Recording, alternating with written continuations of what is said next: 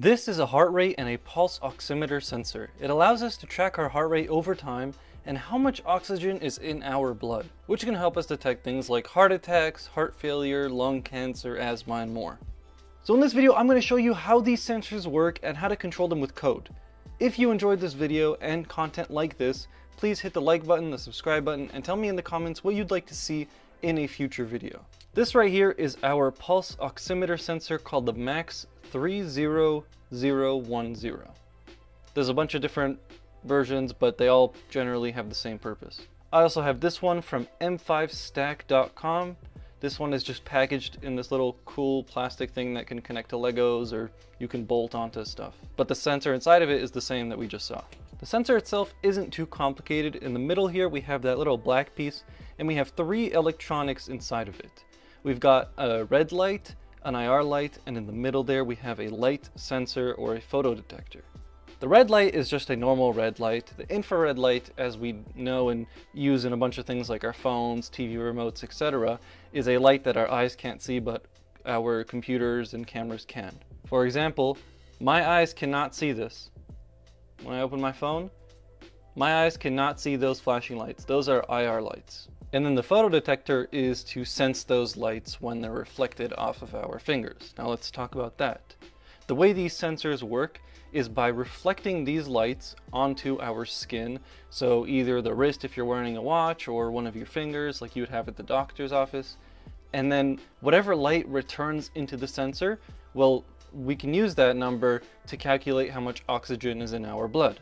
I have my watch right here and I'm just gonna go to the heart rate section and you should see, and then there's light sensors right there. So when I put it on my wrist, if I mount it like that or on the top, it should be able to measure my heart rate over time. Now we know how to capture our oxygen levels, but we need to capture also heart rate. And how do we do that when we only capture something for a second?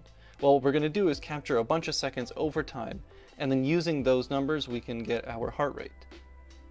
The ratio between how much light is being reflected back and how much light is being absorbed in the sensor actually pulses and waves over time. And those waves can be detected and turned into a heart rate. One thing I forgot to mention, and I'll be putting it in the bio, is an article on how to modify these boards if it doesn't work in your situation. Some of these are not meant to be used with Arduinos and you will have to make a little slice. I don't know if I could focus it on camera. You have to make a little slice and then solder up a line here. It's really easy and it took me about 30 seconds to do, but it is something you might have to do if you're using an Arduino board. I'll be sure to put all the instructions on how to do it properly in the bio of this video, but it's definitely something that you should do, or else this might not work. Okay, so we know how the sensor works and we know that if we want to use it with an Arduino board or one of these types of board, we're going to have to make a little modification on it, and I have that link for you in the description. But now we can go and start wiring it up. We're going to need 5 different cables and your board. The pins we're going to have to use are VIN, SCL, SDA, INT, and ground. So I'm going to start off with the most important ones. I've got a cable here for VIN, which is power. I'm going to be using 5 volts. And then I've got another cable here for ground, which is just the ground on my board. Then I've got on my Arduino, I have SCL and SDA as a port. Depending on your board, just Google where the SDA and SCL ports are. I know on the Arduino Unos, they're also, I think it's A5 and A4, but in my case, I have dedicated ones. So I'm just gonna plug into SCL and SDA. SCL will go into SCL. SDA will go into SCA. And then INT will go into 2 on the Arduino board. That one should be universal. So now that we have it plugged in, I'm gonna plug in my Arduino into the computer and we can get started on writing this code. So open up a new Arduino window, Arduino IDE. And there's one thing we're gonna have to do before we start. I'm gonna have another link in the description where you need to go into your sketch here, include library, and add a zip library. You're just going to download what I have in the link, this one right here, Arduino MAX30100. You're going to overwrite that or install it if you don't have it already. Should take a minute, and then you're ready to go. Alright, so at the start here, we're just going to have to include 2 different libraries. One is wire.h, which you should have by default. And the other is the one we just downloaded. I'm going to copy paste this because it's real long. But that's what it's called right there. MAX30100 or MAX30100 and then pulse oximeter.h. After that, we're going to define our reporting period ms, which is just kind of like the update time for the heart rate. We'll be using that later, but we're just going to update it here and make it equal to 1000 milliseconds, which is 1 second. After that, let's add in a pulse oximeter called POX. So here we're creating a pulse oximeter object called POX. Then we're going to make a 32-bit integer. We're going to call that TS last report. This is going to be the last time we reported a beat.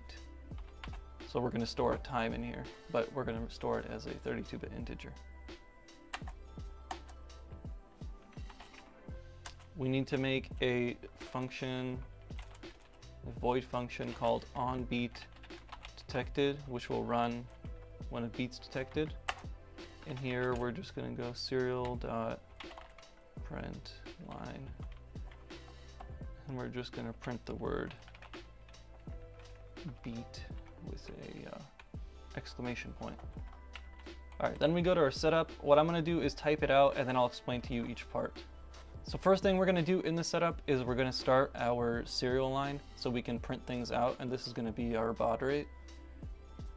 Then we're going to print initializing the pulse oximeter, and we're going to run this little thing here, which is going to initialize the sensor, and it's going to tell us if it failed or if it succeeded. So before I had that issue with the little resistor inside that I told you guys you need to fix if you want to use it with an Arduino.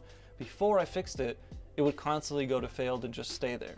Once I cut it up and then soldered that little line, it totally fixed the problem. And then it would actually succeed and go through. And if it doesn't succeed, the rest of the code won't go through and you won't be able to use your board.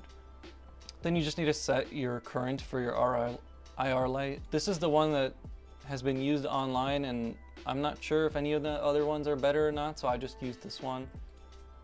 I don't think there's too much thought to be put behind here if you're just trying to use the sensor for basic stuff. And then we register a callback routine when it detects a beat, which is our onBeatDetected, which means to print the word beat. So the cool thing about this library we're using is it'll do some of the work for us and actually tell us if there's a heartbeat or not. We don't have to sit there and monitor the waveform and be like, oh, that's a pulse, that's not a pulse, that is. We don't have to do any of that stuff. It'll do it for us. Then we go to our loop. Now inside the loop, we have a couple big things to do. First off, we're going to call our object for our pulse oximeter that we made at the start. And we're going to call the update method. This is going to read from the sensor. So I'll just put a note for us there because update doesn't totally match with the word reset or read. Now under here is where we're going to do a little bit of printing magic. I'm just going to grab this function right here. So the first thing we're going to do is write an if statement, and inside the if statement we're going to subtract milliseconds with the last time we saw heart rate and our period. Then so then we're going to add this if statement right here. The first thing we're going to do is based off of time and the last time we saw a heart rate, or the last time we reported a heart rate, we're going to check a couple different things. First, we're going to print out the heart rate, which we've been able to calculate because of our library. And this function right here, pox.getHeartRate. So remember I told you they'll do some of the work for you. That's what that code is right there. Then we're going to go and print out our SpO2, which is also our oxygen levels, our blood oxygen levels. And we're going to do that by using, again, their code, which is pox.getSpO2. So it's going to take the reflecting light and it's going to figure out, based off of math, how much oxygen is in our blood. The more red, the more IR, or depending on how much of each, if they're both equal, it's going to give a number out and it's going to do all the work for us. We just need to print it out. Then we're going to reset our last reported beat, which we did at the top, and we're going to loop it all over again. One thing is, you don't want to add a delay inside of here because that will mess with your heart rate. So if you're going to add a delay, you should do it somewhere else. Or you should make it that it only checks the heart rate for a certain amount of time and then stops later on. So now that we have our board plugged in and everything wired up, the first thing you have to do, as always, you have to find your board and select it. So we have Arduino Uno and it's in COM3. I guess I have to do it like this. Okay. Now that we're connected to our board, I'm going to do two things. I'm first going to open up the serial monitor, and then I'm going to upload the code to it. So it says we have a problem with a lowercase serial here. Okay, the code's been uploaded. Let's go to our serial monitor and look at that. It's starting to report some stuff. I want it to auto scroll. Okay, so what I'm going to do is I'm going to reset the Arduino, clear the chat. So initialized, success. Now it's reading levels, it's reading 0 obviously because nothing's reflecting off the sensor. Now I'm going to take my finger, and since this is an exposed board, we want to be careful not to touch any of the electronics and short them through our finger, because then that will mess with your numbers. So what I'm going to do is just refresh it one more time. I'm going to put my finger on the plastic parts and then put it down on the sensor. Oh, it failed. Something must have happened. Let's restart it one more time. Oh, it failed again. Something must have happened. Check all your connections. Restart it once more. I can see I have a loose wire because every time I move the board, that red light turns off. Just not sure which one. Try again. There we go. Now the light's on. Put my finger on there. Oh, look at that. It says my heartbeat is 29, which is not accurate. We saw earlier it was 75. Now it's saying it's 30, but it should fix itself over time. It's going up now. 50, 58, 81, 79. 39, and it really has to sit there for a bit and it'll calculate over time and get better. Now it's just stuck at 39. It says my SpO2 is 98%, which is pretty accurate to what it actually is. That'd be a healthy blood oxygen. It's freaking out again, so I'm going to try and get it in a better position. But you can imagine if you 3D printed a little case and had it sit tight. See, now we're at 69 beats per minute, and now I'm going to grab my watch here. And I'm gonna put it back into heart rate mode. 70. So we measured the last time here, we measured, it was about 69 before I took my finger off. Put my finger back on. We just measured 70 on there. Let's restart the sensor again. Put my finger on the board. So about 70 beats per minute is accurate. So now it's saying 0. Did I disconnect it again? See, it takes a minute, 17 beats per minute, which is not accurate. 56, 63, slowly climbing up and getting more accurate over time.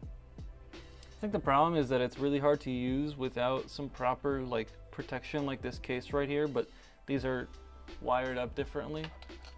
Because I keep touching all these pins and shorting them through my skin, or at least messing with the frequencies, because some of these pins, like pins IRO and RO, are the red light and IR light hardwired power pin. So if you didn't want to use the magic that they add here in their own code and you wanted to do it strictly based off your own stuff, you could just directly use the lights in the sensor. And the problem with that is that if you short those or mess with the frequencies, it will drastically change your numbers. And there's not many ways I can get my hand on there without touching all of the metal. So if I had to guess, that's what's messing with it. But sometimes it is pretty accurate, saying 98 for the SpO2, and then my heart rate's going between 65 and 75. So I'd say that's pretty accurate, something like this right here. Definitely some work to be done, but that's pretty crazy that for $10 I was able to do that. Well, that's how our pulse oximeter sensor works. If you have any questions, you want to know anything about the code, or you want to know more instructions on how to fix this and make it actually work, I'm going to link everything in the description.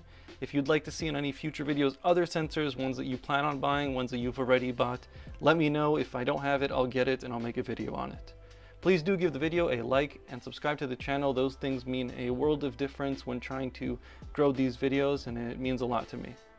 Thanks for watching, and I'll see you in the next one.